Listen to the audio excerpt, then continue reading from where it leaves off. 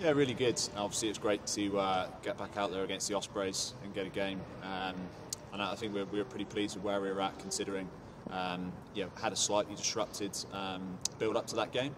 But I think the application of the boys in that game against Ospreys was excellent, and just being back out there as a group was really good for us and important for us going into this week. So we're in a good place, backed out of another good week's training, and we're just really looking forward to this challenge down at Sandy Park now. Yeah, so Jack Dempsey's obviously coming back into the starting lineup. Jack's been in excellent form for us this year, but both sides of the ball. And he's such a threat with the ball in hand and his running game. So it's great to have him back in the starting lineup. And obviously, I guess the big news is Ryan Wilson, 200th game. He's going to come on from the bench, but it's a massive milestone for him. There's very few players that get to 200 games for one club. Shows the type of character he is, shows his love for the club, and to get to 200 games takes a lot of blood, sweat and tears. So really pleased for him, and it's big for the group this week, and we obviously want to put in a performance that merits that milestone for Ryan this week. Obviously Exeter at their place, they pride themselves on the home form.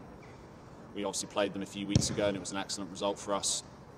I think we just need our areas of our game to function.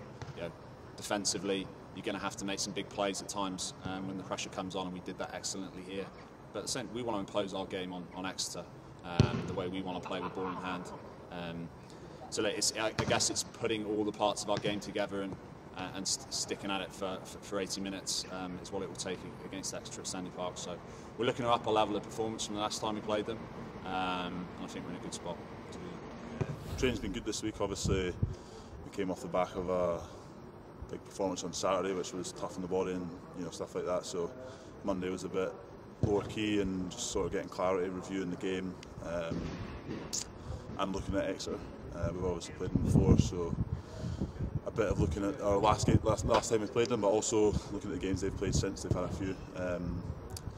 And then Tuesday picked up a bit more and just finished our captain's run there, so ready to go tomorrow. I think, as I said, we've played them before. We know what Exeter bring. Is we've got big men in that sort of back five of the scrum.